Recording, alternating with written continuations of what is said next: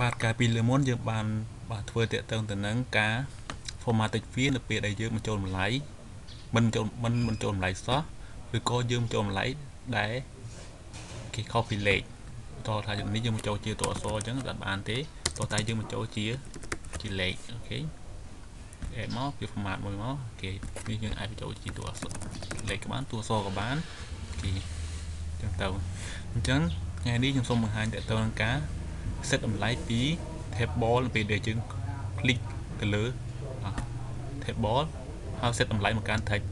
TextField អូខេអញ្ចឹងខ្ញុំសូមចូលផ្សំកូដអូខេ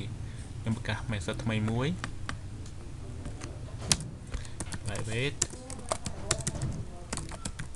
void អូខេ set cell value from table to TextField អូខេអញ្ចឹងបាទយើងធ្វើការ click ទៅលើ table អញ្ចឹង table យើងដាក់ event មកគឺ mouse set on mouse click អញ្ចឹង new event handler មួយមកអូខេ mouse event បាទ enter មួយទៀតមកអញ្ចឹងថ្ងៃនេះវាទាមទារយើង implement all abstract method អូខេបាទហើយយើងលុបចោលមកអញ្ចឹងលើមុនយើងបាទនៅពេលដែលយើងបានគេ add ទិន្នន័យពីគេ get ទិន្នន័យពី database គេ add មកកាន់ table គឺយើងបានបាទដាក់វាទៅក្នុង array list អូខេជាលក្ខណៈ product list អញ្ចឹងយើងធ្វើការ get វាមកវិញនៅពេលដែលយើង click ទៅលើ table អូខេអញ្ចឹងយើងតាម product list វាមកអូខេ product list អូខេគឺស្មើទៅនឹង table របស់យើងគឺ table product dot បាទ get item អញ្ចឹងនៅពេលយើង set item អូខេអញ្ចឹងនៅពេលយើង get គឺយើង get មកវិញគឺ get លក្ខណៈ item dot get លក្ខណៈ index ពេលណា index នៅពេលដែលយើង click អញ្ចឹងនៅពេល click ដំបូងគេថ្ងៃនេះគឺ index ទី0ទី1ទី2ហ្នឹងទៅអូខេអញ្ចឹងអូខេយើងដាក់ table របស់យើងគឺ dot get selected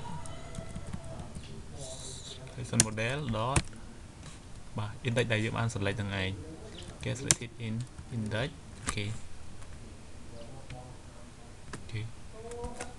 អញ្ចឹងយើងបានទិន្នន័យជាលក្ខណៈ product list ហើយអូខេយើងចាប់ដើមវា set វាមកកាន់ TextField អញ្ចឹង text barcode dot set text អញ្ចឹង product list dot អូខេ get barcode text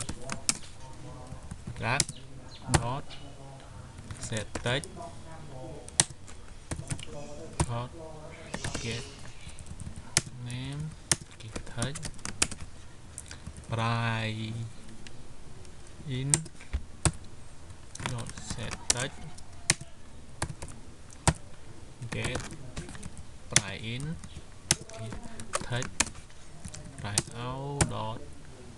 set text list dot get price out អូខេអញ្ចឹងយើងធ្វើការបាទ run វាមកអញ្ចឹងបិទវាចោលសិនមកអូខេអូខេអញ្ចឹង click ដាក់មើលអូខេអញ្ចឹងតម្លៃមិនតបាន set ទេទោះតែយើងហៅវានៅក្នុងអូខេហៅ method របស់យើងហ្នឹងអូខេដាក់វានៅក្នុង initialize អូខេ initialize គឺអូខេ set cell value to table អូខេ TextField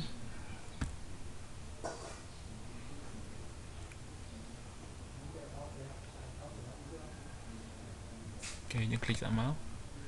អូខេអញ្ចឹងយើងទិន្នន័យបានបាទ set មកកាន់ TextField មកហើយនៅពេលយើង click អូខេអញ្ចឹងខ្ញុំសូមប្រាប់ពីវិធីអូខេការសរសេរកូដ ដាក់ event មកគឺវាខ្លីគឺយើងដាក់លក្ខណៈជាលក្ខណៈគេ lambda use lambda expression អូខេជំនួសមកគឺយើងបាច់ implement នៅ abstract method ទេអូខេយើងអាចតាំង claim នេះដាក់ជា event មកក៏បានដែរអូខេបាទដូចគ្នាដែរបាទអញ្ចឹងបាទគឺយើងអាចបាទ5ដងទៀត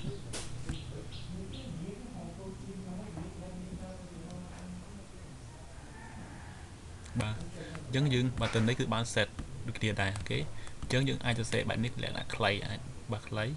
ដល់ប្រើ lambda expression អរគុណ